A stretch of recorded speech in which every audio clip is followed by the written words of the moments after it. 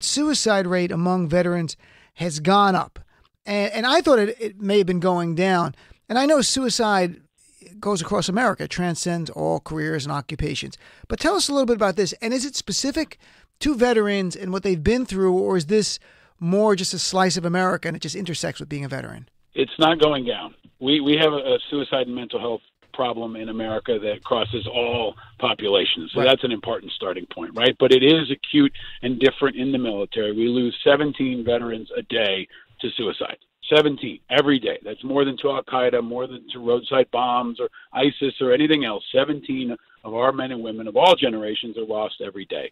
So that, in my view, is a moral imperative. It's a national security imperative, and it's a mental health and public health imperative. So it is different in part because military folks are pre-screened for mental health illness. They're not on drugs generally, right? So there are a couple of other factors that play here. And they also have access to firearms that other people have. So it's different in the military, but it's a very serious issue. We continue to see suicides on the active duty, and it cuts to that core issue that we talked about earlier, Dean. Our military is being overused, and I would argue abused.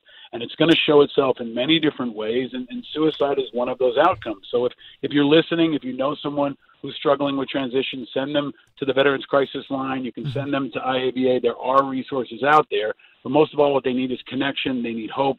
They need to know that they're not alone. And if you're listening right now and you feel like you're alone, you're not. You can tweet me or any of the other veterans groups out there, and we'll get you looped in. Because there is another side here where veterans are coming together, and I think that's one of the silver linings, Dean. I like to talk about those on my podcast. Sure. There are people who do get angry, who do get frustrated, but they turn that into positive outcome. And the way veterans are responding and taking care of each other and taking care of civilians, too. It's on mental health, but it's also on hurricane relief and national disasters. I've talked a lot about Team Rubicon, which is a group of veterans that are going into crisis zones and helping with medical care and rebuilding. So there is a silver lining here after all this, and it's that there are tough people, inspiring people, diverse people. And in many ways, the military does represent the best of America and maybe the future of America.